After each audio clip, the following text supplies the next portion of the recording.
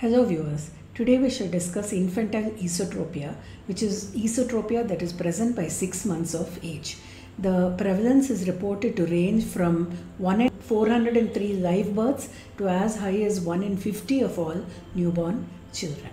There are two theories of pathogenesis. Wirth believed that it was primarily sensory phenomenon due to an irreversible defect in the brain's ability to fuse, and therefore believing that restoring binocularity is impossible.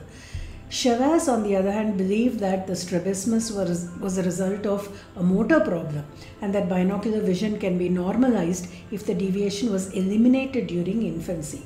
Recent evidence supports this theory. Infantile esotropia can run in families and appears to be a manifestation of a multifactorial gene involvement. Monofixation syndrome has been noted to be much more common in the first degree relatives of patients with infantile esotropia, and Diane et al. Found a possible involvement of the AH1 gene in the pathology of infantile esotropia. Coming to the clinical features, the esotropia is comitant and typically greater than 30 prism diopters. Extraocular movements are normal and hyperopia is the usual for that age, as demonstrated by cycloplegic refraction. Patients often have equal vision, in which case the child has alternate fixation or commonly cross fixation. This is alternating fixation with the left eye fixing and with the right eye fixing. Cross fixation means the child fixes with the right eye for objects in the left visual field and with the left eye for objects in the right visual field. If vision is equal, then alternation of fixation takes place at the midline.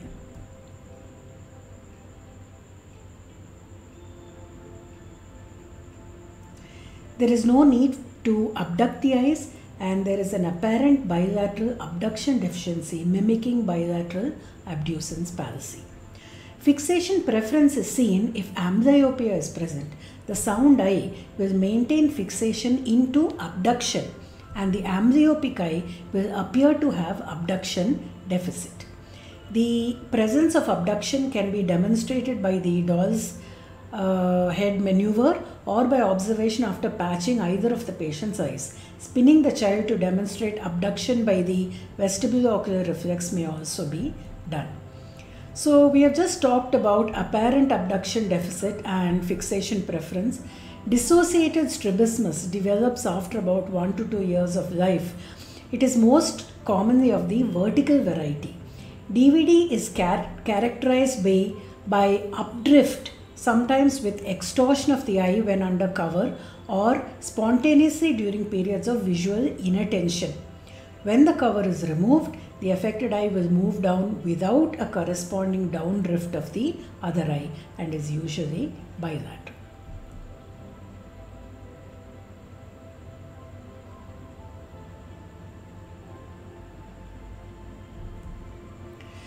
Inferior oblique overaction usually manifests after 1 to 2 years. Horizontal smooth pursuit on monocular viewing is normally asymmetrical in that up to the age of 6 months, the pursuit from nasal to temporal is less well developed. However, interruption of the binocular fusion, such as in infantile esotropia, can result in this condition persisting lifelong despite surgery. It is usually tested by testing for optokinetic nystagmus. Latent nystagmus is seen only when one eye is covered and the fast phase beats towards the side of the fixing eye. This means that the direction of the fast phase reverses according to which eye is covered.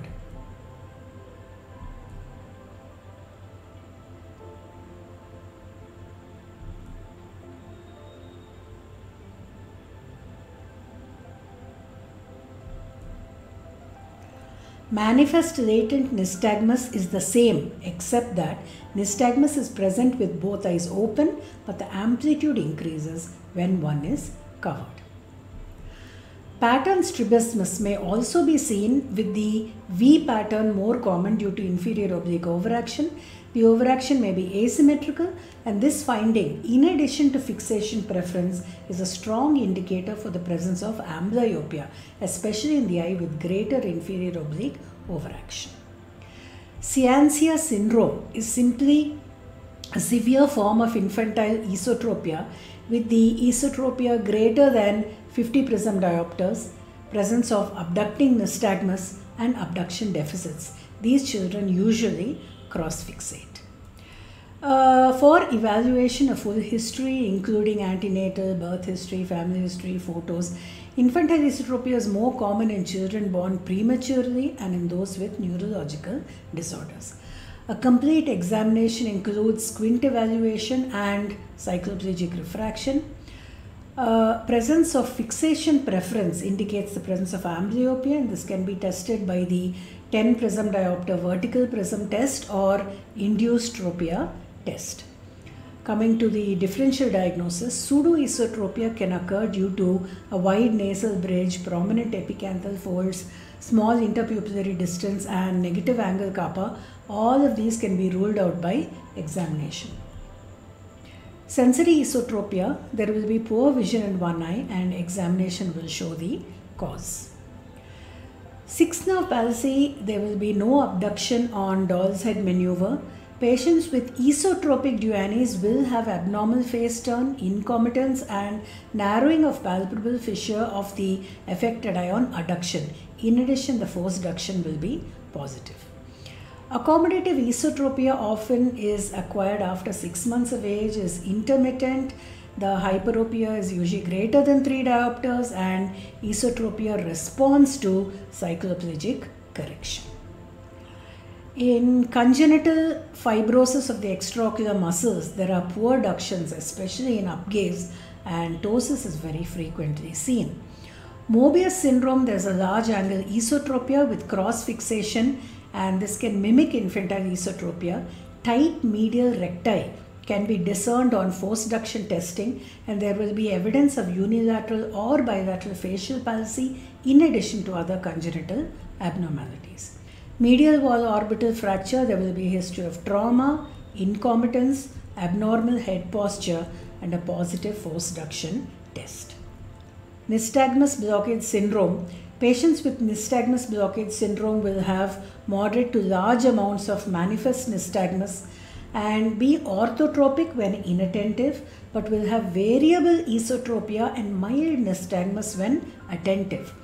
Observing the patient for pupillary constriction during the esotropic phase may be helpful in making this diagnosis. So that's it for today.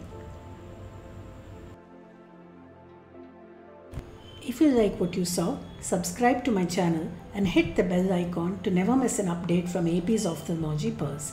You may watch my other videos by clicking on the thumbnails. Please leave a note in the comment section if you wish for any particular topic to be covered in future. Look forward to regular updates. Thank you for watching.